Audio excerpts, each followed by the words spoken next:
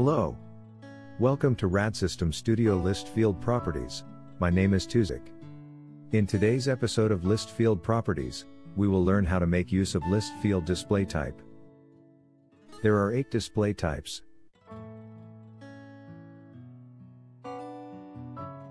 By default, all field display type is set to plain text. Before we continue, let's take a look at the default field display type.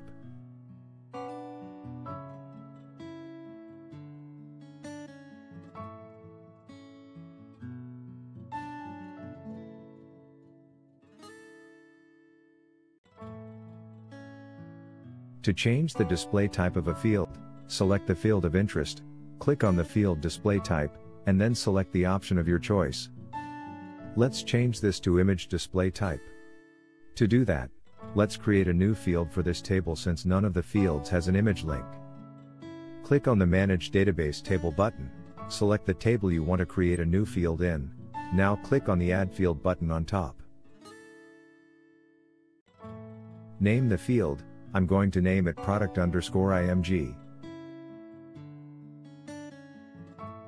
Once done, click the Save Change button below. Click Publish button, and the preview in the browser. As we can see, a new table is added to the product table. Let's modify one of the records to add an image link to the new field created.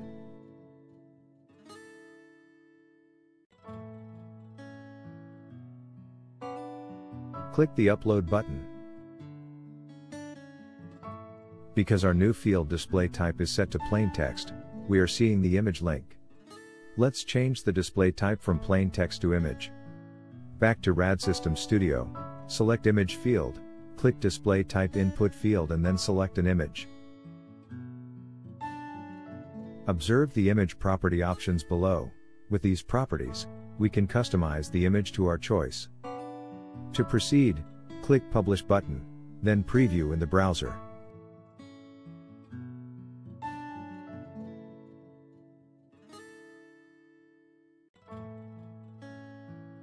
To customize image size, click Image Tag Size.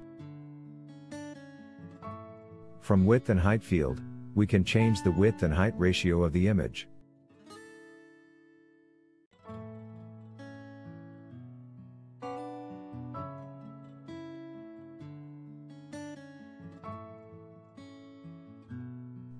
Publish project and preview in the browser to see change.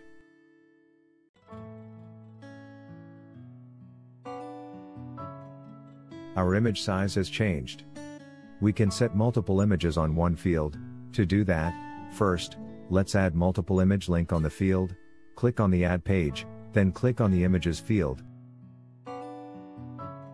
I'm going to set max file size in MB to 300 and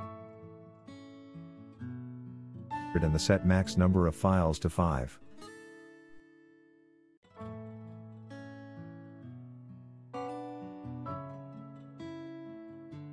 Now we can add multiple images on the image field. Click on the file input area. Select image file to add. Now click the update button. That's right, we have added 2 image files to the field, but we are seeing only one image. This is because the image field max number of the image is set to 1. Let's change that. Click on the list page, select the image field, click on the max image field, input the max number of your choice. I'm going to input 2. Publish and preview in the browser to see changes. Now we have 2 images showing in one list field. The next display type is star rating. To enable this display type, we need a field with a field type of integer. Let's create one.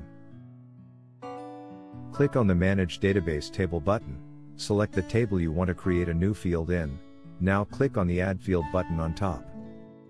Name the field, I'm going to name it Product Rating.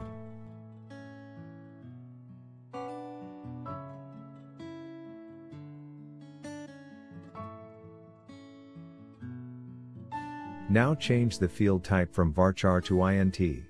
Once done, click the Save Change button below. Over here, we can see the new field created. Let's set the display type to star rating. We can see the star rating property below. With this, we can change the number of stars to be displayed on the field. Click Publish button, and then preview in the browser. So cool, we can see the stars in the newly created field. Let's modify one record. I will set the value of this field to 3. Click Update. We have 3 stars ranked out of 5 stars. The next display type is a progress bar. I will use the product rating field since we have already set the file type to int. Click on the display type and select the progress bar option. We can see the progress bar property below. With this, we can change the maximum value of the progress bar. Click Publish button, and then preview in the browser. Now we can see the progress bar. Let's modify one record. I will set the value of this field to 75. Click Update. The next property of the list page field display type is the check button. For better understanding, let's create a new field for this property. Click on the Manage Database Table button. Select the table you want to create a new field in. Now click on the Add Field button on top. Let's name it Status. Once done, click Save Changes.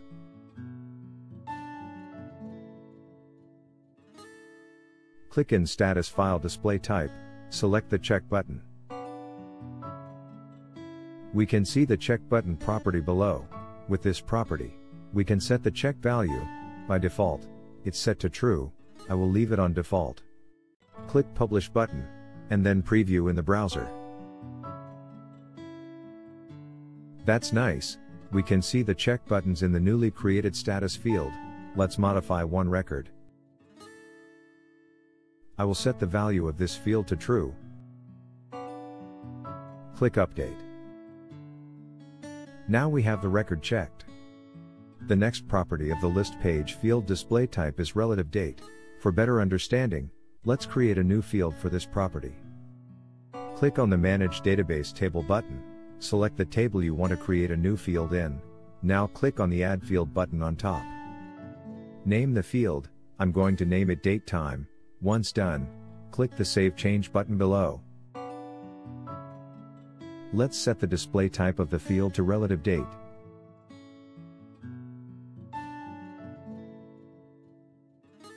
Click Publish button, and in the preview in the browser, we can see the newly created Date Time field.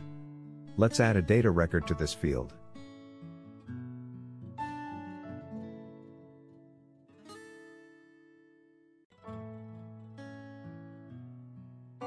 Now our field display type is on relative date. Let's take note before relative date takes effect, the field must have a date, time, or both records only. The next property of the list page field display type is custom. Click on the custom code field, click this small dots button. Since we have hundreds of display types, with this option, we can set our own customized display type. I'm going to mess around it a bit. Once done, publish and preview.